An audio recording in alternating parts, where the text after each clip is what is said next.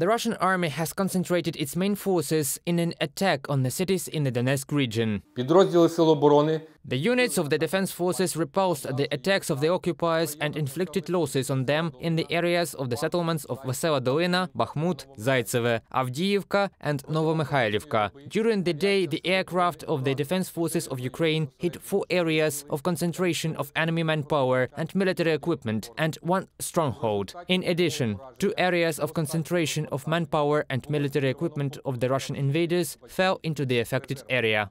Failed offensives of the Russian army, the military and political command of the Russian Federation is trying to compensate for missile and airstrikes against Ukrainian infrastructure. від авіаційних, ракетних ударів, The infrastructure of more than 18 settlements suffered from air and missile strikes and shelling with rocket artillery. In particular, these are Kharkiv, Zolochiv, Drushkivka, Siversk, Zakotne, New York in the Donetsk region, Marinka, Poltavka, Mali Sherbaki, Mirne, Велике Артакове, Кривий Ріг, Nikoполь, Olgine, Zaporizhia, Orikhiv and Mirolubivka.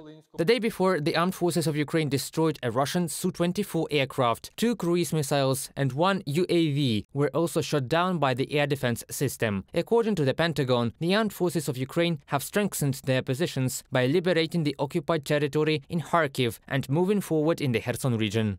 In the north, we estimate that the Ukrainians are consolidating their gains after recapturing a large territory, and the Russians are trying to strengthen their defense lines after being driven back. Pat Ryder, Pentagon press secretary, in a comment to CNN.